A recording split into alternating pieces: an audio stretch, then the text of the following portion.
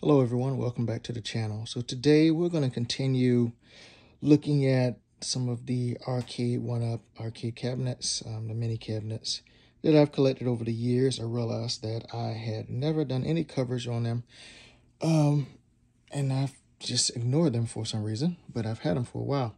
So what we're going to do is just do an overview of the cabinets, parts, what they come with, value, should you get it, how much, if you do decide to get it, how much you should pay for it.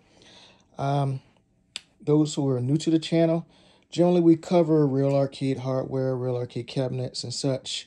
We're always tweaking and doing modifications on real arcade hardware and such here. So hopefully after you take a look at some of the Arcade1up stuff, you like and subscribe and stay for some of the other hardware we got going on here. So today what we're going to look at is the Marvel vs. Capcom cabinet. I believe I got this one from Best Buy. It was one of the Best Buy's exclusives, I believe, or something like that. So this particular one, came with, let's get a light on here. It came with 5 games. So Marvel Superheroes, X-Men vs. Street Fighter, War of Gems, Marvel vs. Street Fighter, and Marvel vs. Capcom. So it was not a bad collection for a cab. So this one right here, let's just take around, we'll just go around. You had a full side art on this one right here. I can't remember, I think this was like Generation 3 cabinets from Arcade1up. I don't think it was 2, I think this might have been 3. You got your standard disclaimers and stuff right here. Power. You got your art over here on this side. So well done as far as presentation. No problems there at all.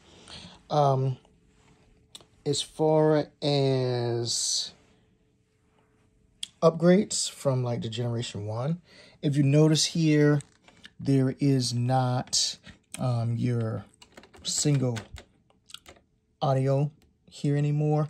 So now you have audio here and here, which is nice.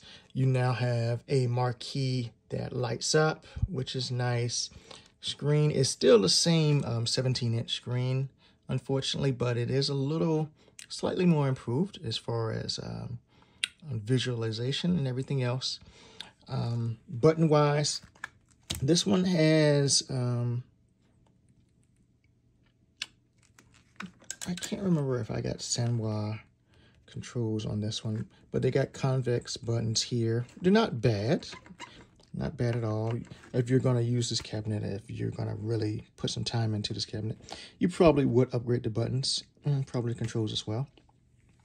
Also different here, you still got an on and off, but you have a power that when you hold, it can decrease and increase the volume, unlike the Generation 1, which was like off, medium, and loud. So that's right there. As far as size comparison, so in the background right here, you will see I have a Thomas Wave cabinet. So this one sits a little bit lower than the standard Thomas Wave cabinet or the standard candy cabinet right there. But I'm sitting on a ottoman that I got for my Namco from the Namco cab, and it fits perfectly sitting on here. So what does that mean? If you had some other candy cabinets and you already had stools and such, you'll be good to go. You could use your existing stools. So that's that. Obviously, for all of these Arcade1up cabinets, you need to assemble them yourself. So keep that in mind. Make sure you have some space. It takes around 20-25 minutes to install it, so not a hard process at all. Last upgrade, at least from inside here, from the Generation 1, these ones actually come with a plexi overlay that sits on top of the base control panel. So that was not present in Generation 1 of the Arcade1ups. So that's a good upgrade that they did. So let's turn it on right quick. There's your marquee coming up.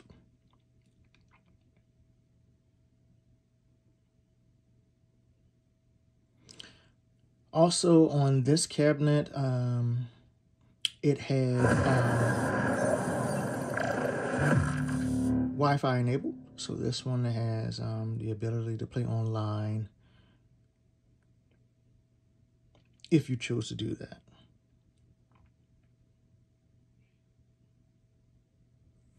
So there you should go. Your first game was Marvel vs. Capcom. Second one, X-Men vs. Street Fighter.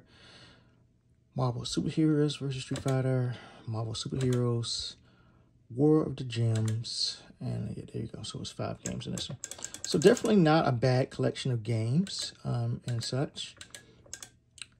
So just as before, you select your game, local or online. And it's telling you your standard button layout, and you press your player 1 button to continue.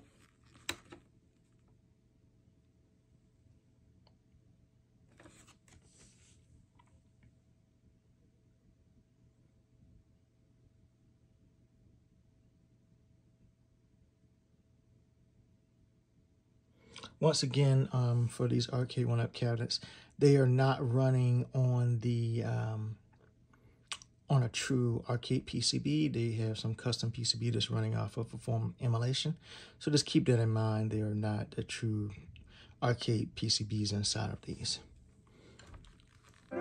So we can adjust the volume. Marvel Superheroes versus Street Fighter.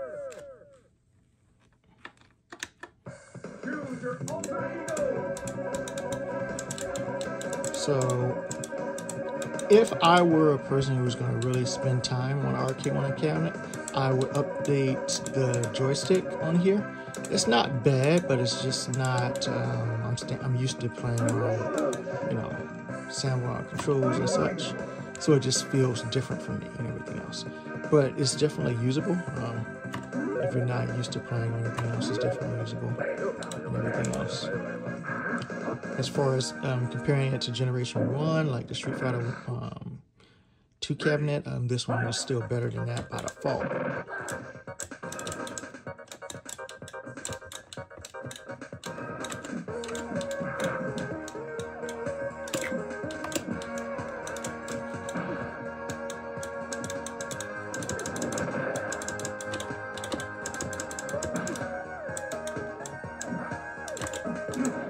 There you go, fireball with one hand. How you like that? All right, so pretty good. And then I believe if it's the standard controls, let's see.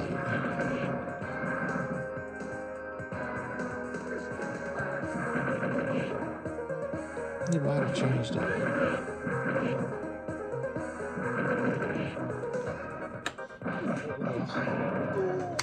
Oh well. All right, so there you go. This is just been a high-level overview of the Marvel vs. Capcom Arcade1up cabinet. As always, if you have any questions about it, please like and just come to the comment section. Ask me any questions you may have about the cabinet or anything about arcade stuff in general. I'll be happy to answer your questions. So this was just a high-level overview of this cabinet right here. Got this a few years ago. Really haven't done a lot with it. As you all know, I generally spend 90% of my time on the real arcade hardware. But if you have a kid or something like that, you know, you want them, they want to play on an arcade cabinet, but you don't want them, you know, beating up on your candy cabs or your other cabinets, this is a good alternative for them. It works out well. Final rating, if you were looking for a cabinet to buy, I would recommend getting this one, but I would say for this cabinet, I don't think I would go over, I don't think I would pay more than $250 for this cabinet as it is. Now, if you get one and it's already upgraded with buttons and joystick already, okay, maybe $250, $300. But just because I know a lot of people are going to want to upgrade the buttons, and some people are going to want to update the sound. The sound's not that bad, but some people may want to update the sound. And the screen is decent, not great. It's okay, but I could see some people may even want to upgrade that screen. So knowing what upgrades that you're probably going to want to do with this cabinet, I would say 200, 250 max. I wouldn't pay any more for that if you were looking to get it. If you can get it used, even better. So that's my verdict on this one. If you're looking to get it 250, you really cap out on this one and you'll be good to go. If you got any questions, once again, come to the channel, let me know. Please like and subscribe, and I will talk to you all later. Peace.